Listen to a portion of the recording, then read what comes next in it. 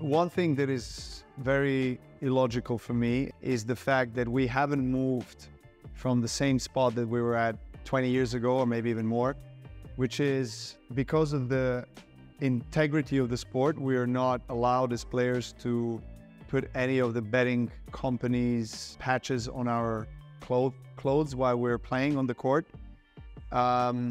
And we do not get a fair share. When I say fair share, I mean 50-50 at least, with the tournaments that are allowed, on the other hand, to have the major sponsors from the betting world. So that's as simple as it gets, and for me it's completely unacceptable. Personally, I probably would not get a betting sponsor on my sleeve, but I know that probably 95+% of the players would do that, and I would support that. But if that's not allowed, then what we would deserve to have is the 50% of the share that tournament gets from these sponsorship deals with betting houses. Player data and sports betting in professional tennis is an interesting conundrum, because in tennis, we have matches taking place almost every single day of the year.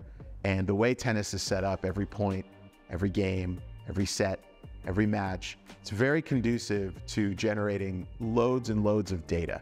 And it's very conducive to the ever-growing sports betting market. And what we've seen in recent years, as with other sports, is the people who operate the events, who put on the games and the matches and the tournaments, are taking money from sports betting companies, and they're putting signage up, and they're letting them run ads and commercials and sponsorships.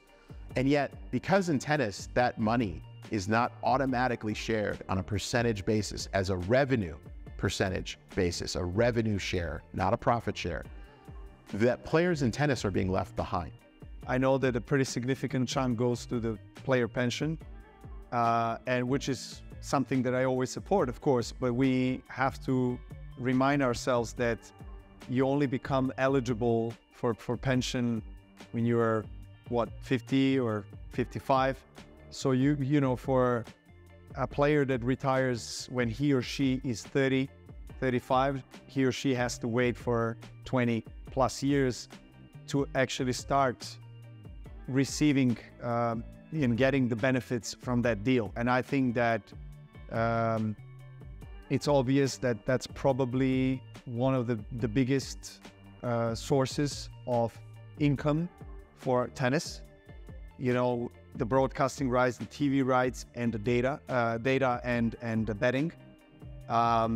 You know, I think players are probably not either fully aware, or maybe they just are not pushing enough for their fair share from the betting. They are giving much more than they're receiving. They're literally receiving nothing from it, and they're giving their names that are run through various betting platforms, websites, etc.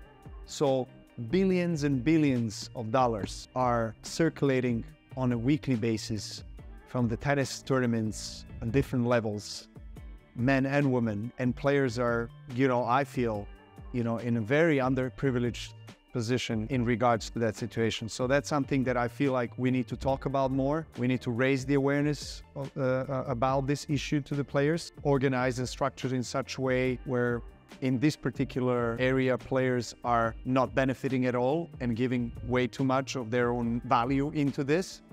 And the rest of the tennis ecosystem is obviously profiting from that, and we just can't allow this to happen anymore. And this is a very significant value and chunk of the money that is out there for players to get a hold of. In every other sport with a guaranteed revenue share, even though an individual player may or may not be able to go do his or her own direct deal, sponsorship deal or endorsement deal with a sports betting company, he or she can take comfort that if there's a sign in their stadium where they play and it's from a sports betting company, that they are getting half of that revenue, and that it is flowing eventually to their contracts and the money that they get paid, because it's more money in the ecosystem. In tennis, we don't have that. So a player sees that and sees that affiliation and frankly only feels more frustration because they are explicitly banned from having a patch on their jersey, from having a commercial deal, from having a sponsorship or endorsement or an appearance that they can do to directly benefit from this explosion of interest in the sport and in the category.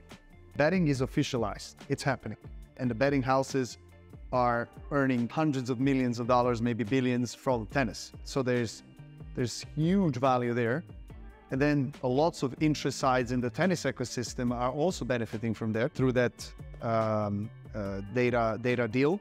But the players are getting a shorter end of the stick and are getting literally crumbles or nothing almost.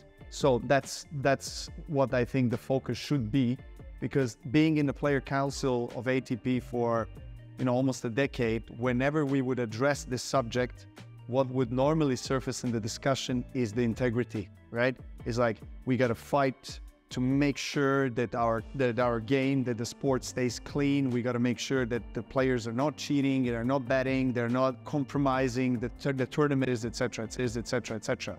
Which, of course, I support and agree with, but there's a kind of a psychological game, right? That you focus on that and you don't really talk about the main issue here that us players need to be aware of.